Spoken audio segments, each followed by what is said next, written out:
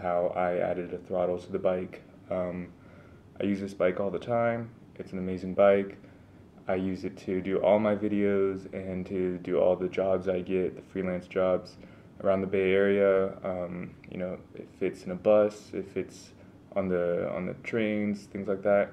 It's perfect for me, essentially. However, I did want to add a throttle to the bike, just to make it easier to go around, I guess.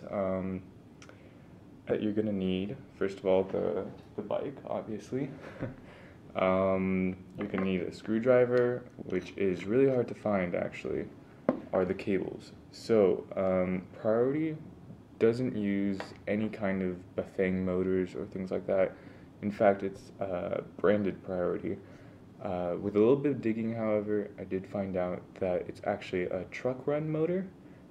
Truck Run is a company in China which creates these motors, and they have some special cables, which, as you can see, is this right here. So this cable here is an 8-pin cable with 2 outlets. One of them is a 5-pin green cable, and the other one is the standard 3-pin throttle cable. I don't know if you can see that well, but yeah. These cables aren't easy to come by. They don't sell this to the US or Canada, I guess, and you kind of have to, there's 2 ways of doing this. Either you can message Truck Run support directly, which the email is going to be in the description down below. Very nice lady. She replied very quickly. She told me exactly what I needed. For Truck Run, you can only get this in bulk. Since they don't have an official distributor in the US yet, you can buy them from China, get it shipped to you in bulk, and I think the minimum is 5 cables. The Truck Run support personnel was very nice, and they actually gave me the contact information of someone in the US that had ordered these in bulk for themselves, and to see if they were willing to sell me one, which thankfully that person was willing to sell me one of these cables and ship it to me. Which is, the cable does come with a standard throttle, just a standard thumb throttle, 3-pin, standard stuff. Okay, so before I forget, when you order the cable, there's 2 different kinds of these kinds of integrated cables. There's the older version and the newer version. This is the newer version here, a little white strip here, as you can see.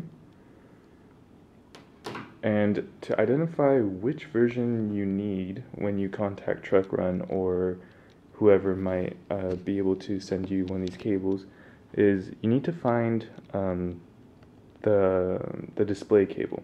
So the cable runs out from here, right next to the light, goes down this channel here, right? There's only 2 cables that go in this channel. The one for the light, which is a much smaller cable, and there's this one here, which I just pulled out of the black cord here.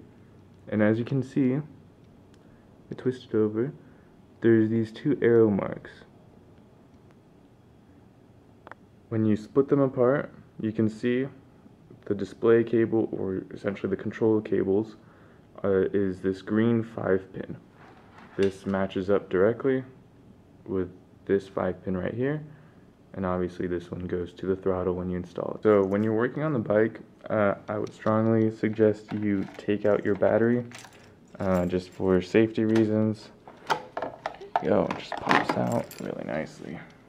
Yeah, just so you don't shock yourself. Alright, so for this part, I would recommend putting your pedal in this direction here, and go ahead and just start unscrewing the cover off the motor.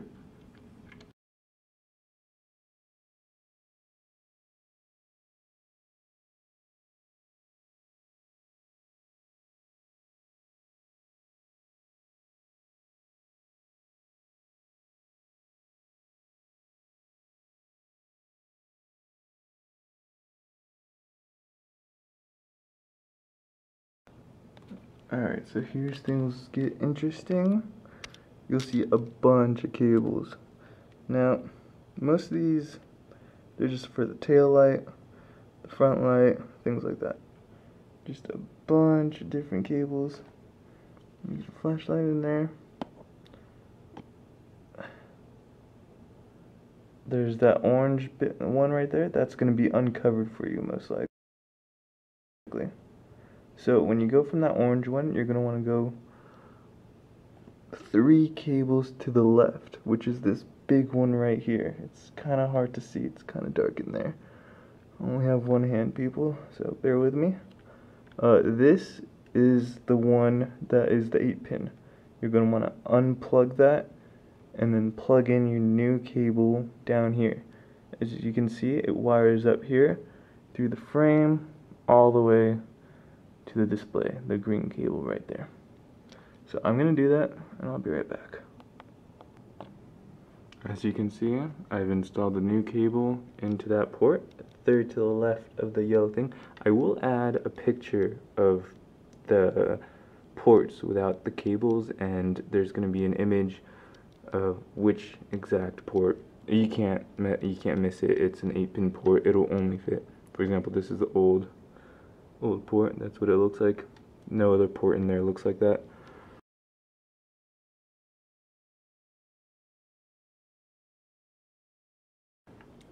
Okay, so I've just routed it outside the bike for now. I haven't gone through with it yet, through the frame with it yet, and I've just connected it to the monitor. So the green 5-pin goes here, the new green 5-pin. You see, this is the old, new one coming from the cable, and the throttle is connected as well. Having placed the battery back into the frame, you have the cables connected, you got the throttle at the ready. Go ahead and turn on your bike, see what happens. Now, if the bike turns on and the display looks just like it is, that's a good sign. That means the wiring is good, you're good to go. So, what I've heard is this will go at the power that you set the bike setting at. So if it's on power 1, it will only go as strong as power 1. So I'm going to set it to power 1 just to test it out first. You're going to want to bring up the back wheel, obviously. Careful of the gears because they will turn. There you go. Look at that.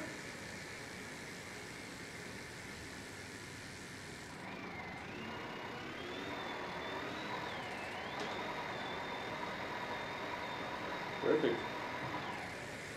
And then as soon as you release, the wheel moves freely. It's pretty strong.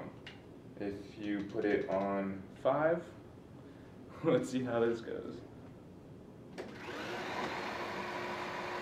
Yeah, that is strong.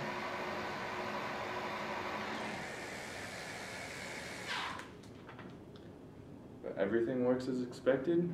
Time to put it in the frame and put it on the handlebar, and you're ready to go. Alright, so a few things to mention is it was actually really hard to try and put it back through the frame. So if you're okay with not doing that, there's another method. So here at the motor, on the back, there's a tiny little hole right there that goes through here. This is also the brake tail light. I just fitted the cable through there, and I'm planning on zip tying it across the frame and having it end at the same area that it used to.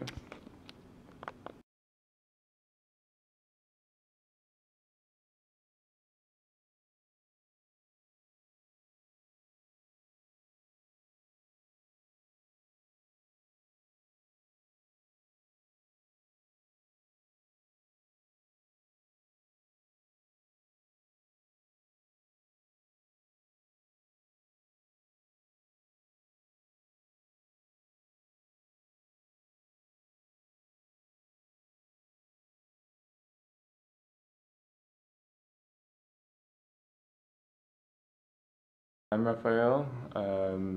This is Volare Drones. Thank you for watching. I hope this was helpful. If you have any questions, just post them down in the comments below. If you like drone footage, I have plenty of that, and I'll keep adding more. Just watch all the other videos that I have on this channel. If you want any freelance job or any of that sort that involves a drone, uh, send me an email. Let's chat. Yeah, thank you for watching. Like and subscribe.